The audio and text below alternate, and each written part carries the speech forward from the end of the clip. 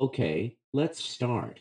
A patient visits your clinic. He has the symptoms of severe pain, redness, swelling in joints, often the big toe. You diagnose that the patient has acute gout and start him on colchicine. Which of the following is the mechanism of action of colchicine? The answer choices are: it is a competitive inhibitor of xanthine oxidase. B. It inhibits reabsorption of uric acid in proximal convoluted tubule. C. It binds and stabilizes tubulin to inhibit microtubule polymerization.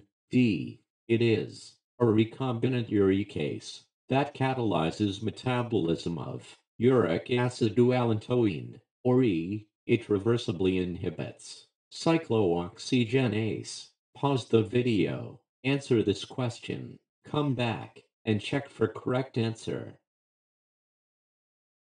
Okay, the correct answer here is C. It binds and stabilizes tubulin to inhibit microtubule polymerization.